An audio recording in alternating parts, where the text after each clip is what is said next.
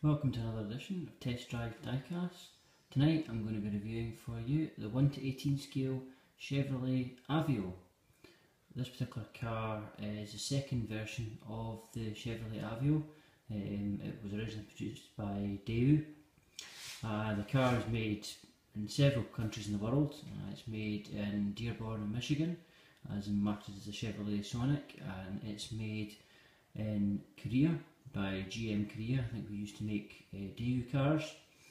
It's also made by GM Shanghai in China, which is where this particular model comes from, and it's also recently started to be produced in Russia as well. So it's a bit of a world car. Underneath, the real car is pretty much the same as a Vauxhall Corsa D. My mum actually has a Corsa D, and we had the bonnets open, and otherwise apart from a few sort of ancillary items, the engines are pretty much identical. That's pretty much where the similarity ends. I actually have a Chevrolet Aveo myself. Had it from new from 2 years, and that's pretty much where the similarity ends. Quality wise, Chevrolet is not on par with the Corsa at all. It's not a particularly good car, but it's satisfactory. We bought it because we needed a car quite desperately, so I decided that I would get a model of one.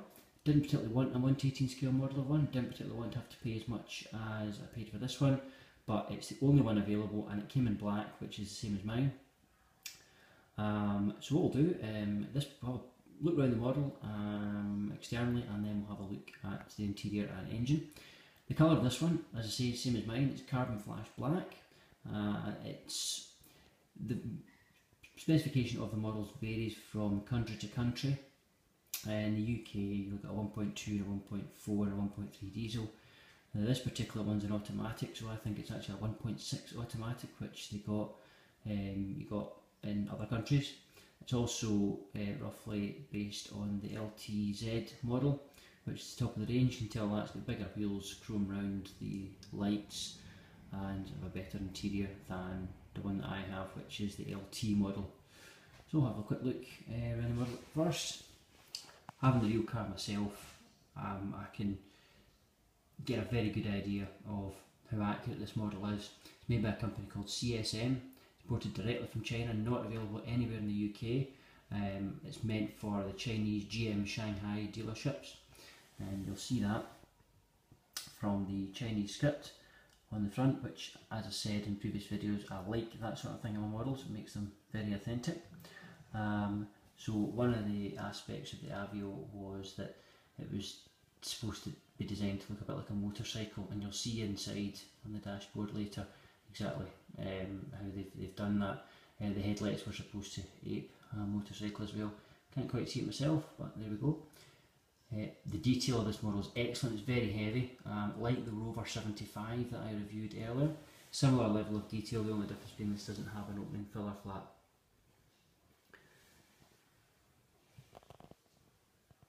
Well executed wheels, like the Rover.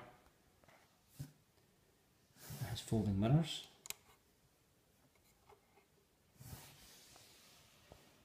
Very nice detail on the badge there.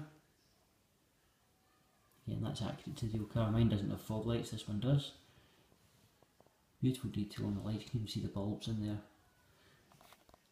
That metallic black paint's coming out reasonably, a little bit dusty, but coming out okay. Windscreen wipers, the funny angled one at the passenger side. This particular one has a sunroof, which opens, as you can see there. The blind underneath also moves as well.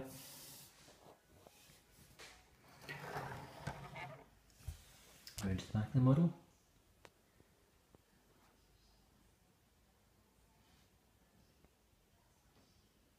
Another feature of the LTZ model is the chrome round the tail lights. Again, you'll see here, this being the Chinese domestic market version, badges in Chinese. It does say Aveo on the other side.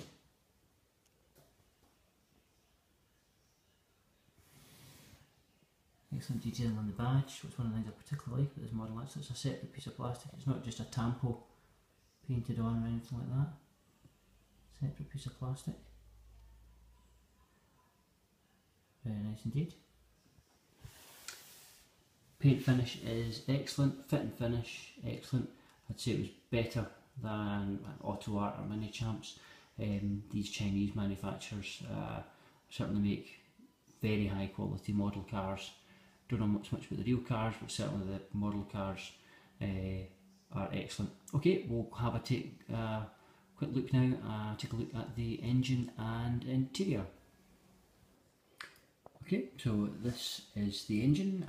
It's probably a 1.6 litre Ecotec engine.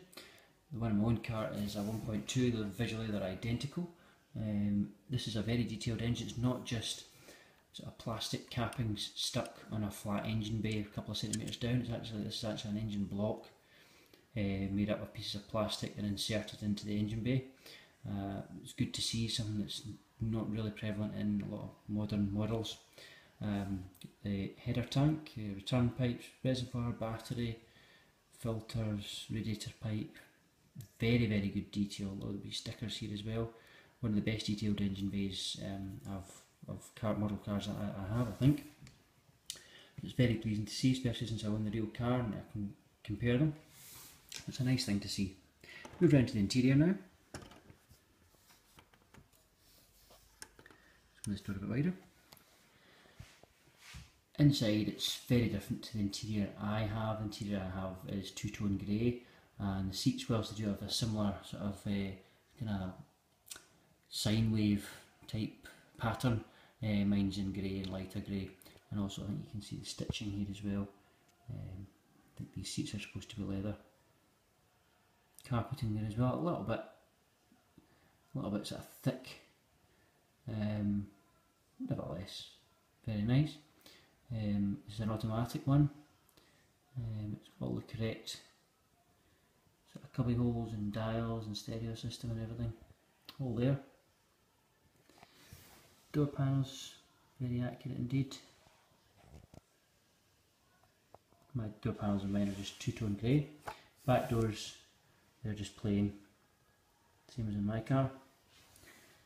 And the back as well. Again, a feature I like to see in models is fabric seat belts. And this one doesn't let you down in that department. See there, this is the most easily visible one. I'll show you that one.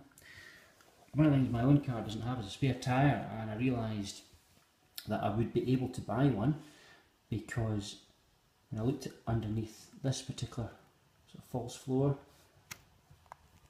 you see there's actually a spare tyre there. So I went and looked under the floor of my car, and there is a spare wheel recess there, so it means I can buy one in the future if I want to, rather than the useless kind of tyre weld that's in there at the moment. I mentioned earlier it was supposed to, the design was based somewhat on a motorcycle, so I'll just show you the dashboard to see what they mean. Satisfying clunk there from the door, that's good. So as you can see here, there's a kind of pod, and if you look very closely, I'll try and focus in on that through the steering wheel. You can just make out some numbers. I'll try and zoom in on that actually.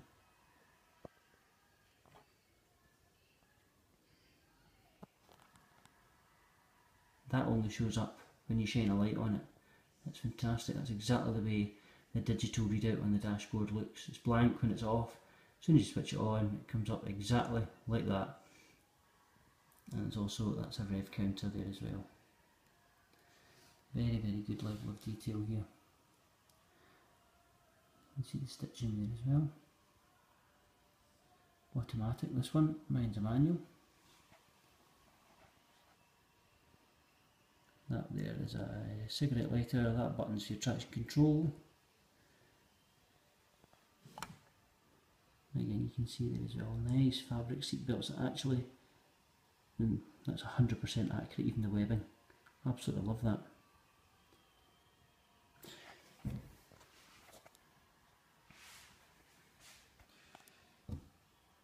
This particular model, as I say, is a dealer edition, came directly from China.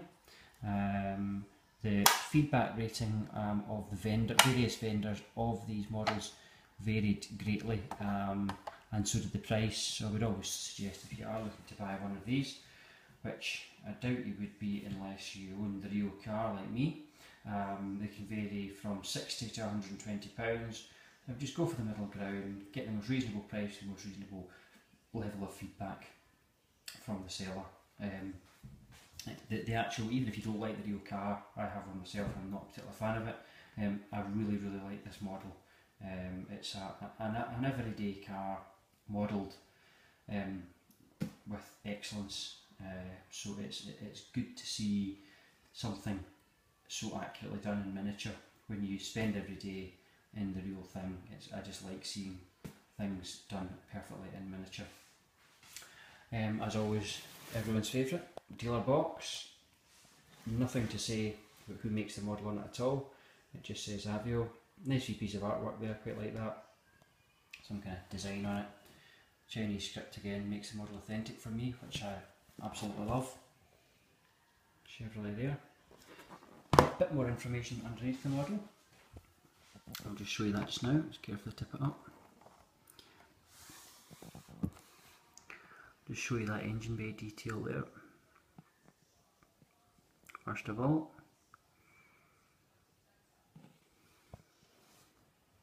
so focusing on this, you can see it says made under license of SGM, that's Shanghai General Motors, and it's CSM that make it. And then we look up Aveo and 2018 and Chinese script.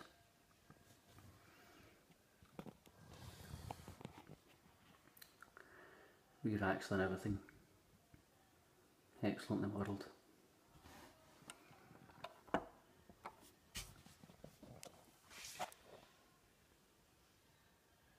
So if you're looking to buy one of these, as I say, the prices do vary greatly. Go for the middle ground. That's an excellent model to have. I've never heard of CSM before, so it's a nice one to add to the collection from an unusual model maker. So if you've got any other questions, please leave a comment and don't forget to like and subscribe.